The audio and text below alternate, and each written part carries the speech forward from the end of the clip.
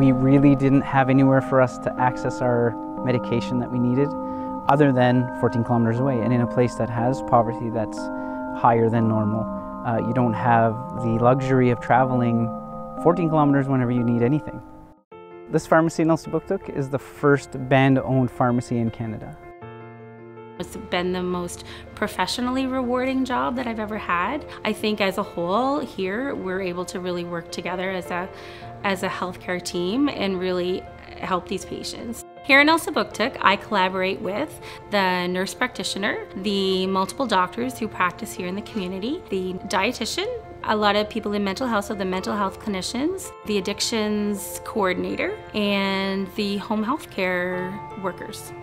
Angela treats her patients however they need to be treated. She was like so nice right away, and I just kind of clicked with her. We're so accessible, and especially with our patients that we see so frequently, whether it be daily or multiple times a week, you become kind of the go-to person. My favorite thing about Angela is how reliable she is and how convenient it is to get a hold of her when I need her. I've made that connection, and I actually do care and want to help them and their family live a healthier life.